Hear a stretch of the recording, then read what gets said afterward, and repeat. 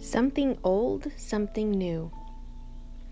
Forget the former things, do not dwell on the past, for I am doing a new thing. Now it springs up. Do you perceive it? Isaiah 43:18 and 19. Without God's merciful, saving grace, we are completely lost in our wickedness. We cannot hope to have fellowship with Jesus unless He removes our sin and renews our innocence before Him. Charles Spurgeon stated it well. He wrote, "You might notice that God doesn't promise to improve our nature or mend our broken hearts. No, He promises to give us new hearts and right spirits. Human nature is far too gone to ever be mended.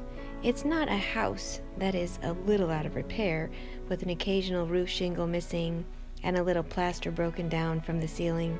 No, it's rotten throughout and totally decayed. For the worm has eaten every single timber from the roof to its foundation. It is completely unsound and ready to fall. If it was only a little out of repair, it might be mended, but it's far too gone. God will not attempt to simply repair the walls and repaint the door. He will not beautify, but He determines that this old house needs to be entirely swept away. He will build a new one. Be careful not to hold on to the old self, friend. It would be like trying to live your life in a condemned shack. It will collapse on you in time. Jesus said, "If any man be in Christ, he is a new creature. Old things are passed away. Behold, all things become new."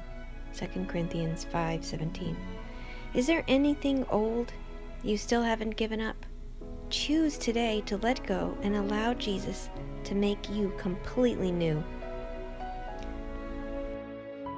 This devotional was taken from Steve Hills' book, Daily Awakenings, and I pray you have a blessed day. I hope you're encouraged by this. I was.